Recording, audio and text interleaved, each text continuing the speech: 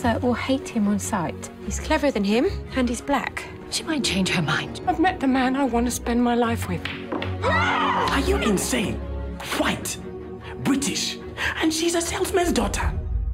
My grandfather was a king. I am his heir. I have a responsibility to return home to my people. I will never achieve anything worthwhile if I leave my heart here. I am the government's representative in Southern Africa. The policy of apartheid. You know this word. If you choose to marry the leader of an African nation, you will be responsible for the downfall of the British Empire in Africa. Have you no shame? Over 2 decades of preparing you to be our king. And this is how you face me. How long before the village dust gets in her eyes? I am told that you no longer wish for me to honor my duty as your king because of the color of the wife I have chosen. Who do you think will accept you? You belong to the whites, but they won't want you either. I am ready to serve you because I love my people.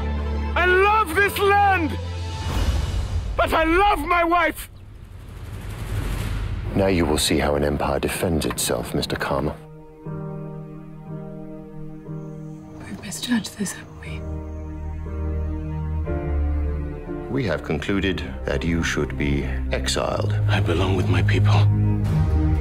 Prime Minister, the whole world is watching. No man is free who is not master of himself. She's stronger than either of us suspected.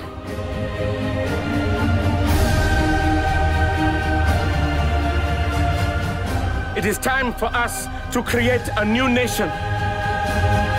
For us to be the masters of our own fate. It is time! Did I ever tell you I didn't just marry you for your good looks? Liar.